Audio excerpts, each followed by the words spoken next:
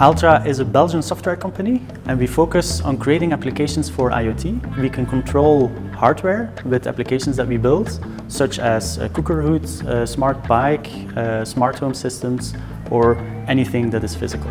We are with 30 people in total, and we have 18 developers that create the software, and they all use MacBook Pros because we sometimes have to create applications for iOS as well.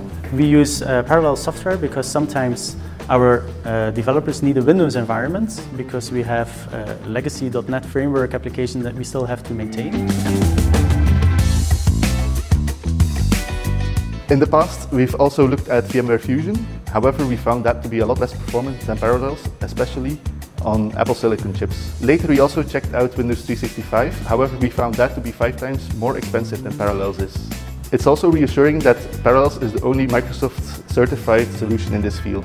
We find that Parallels is very easy to install. When onboarding a new developer, we just give them the license key and they can install it on their own. No further instructions are required. Performance is really great. It just feels like you're working on a native Windows machine. Additionally, you get the full Windows experience. Moreover, using the shared folder feature, we can just use our macOS documents inside of Windows.